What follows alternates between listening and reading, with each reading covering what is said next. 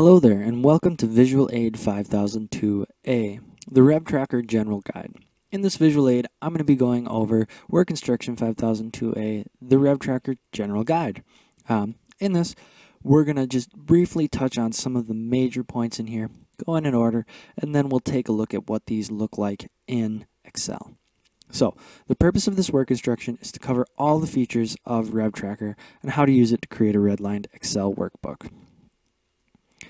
Alright, moving down to responsibility. It's the responsibility of whoever on your document specialist team that kind of controls your revisioning and redlining process. This is used as a starter. We have the Word document up on our engsuite.org/RevTracker/documentation to get you started. That way you don't have to do a lot of the groundwork when making your work instruction. Alright, and now we are in our Excel workbook, and we're going to go to the Review tab and click the Track Changes button, just like you would in Word. And this is going to open up the RevTracker task pane. So if you go to Work Instruction 5002a, in Section 6 about Track Changer, you'll find out that the task pane has to be open in order to track changes. RevTracker is only running the code and listening to the workbook for events when this task pane is open. So anything done with this open will be tracked, and anything done with it closed will not. And that's really important to remember when you're doing this, because you want to make sure that this is open if you're going to be redlining your document. So as I mentioned, any change here, so this will be tracked.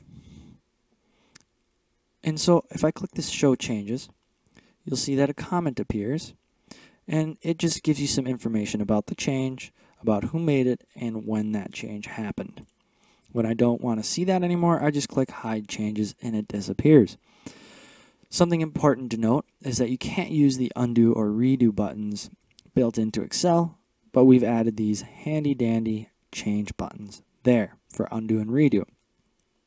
And that's all that the Change Tracker section can do. So let's jump down to Section 7, Revision Tracker. In this, you'll notice that there's a clear redline button. We'll get to that last, but I put it right on the top because this revision thing can get very, very long here depending on how many revisions you have. And when I'm ready to save a revision, I can save it as alpha or numeric. So we'll start with revision 1. So we save as revision, and now you'll notice we have a revision 1 down here. And if I try to show my changes, nothing happens. That's because those changes have now been taken out of the active in-between version of the document and placed into revision 1. So if I click the Show Changes there, my change will now show up and I can hide them. Okay, super cool. Now, let's go in here and let's take a look at what happens if we want to add a new setting, right? This will be tracked as Rev 2. So now we're going to rev up to Rev 2 and we'll save as revision.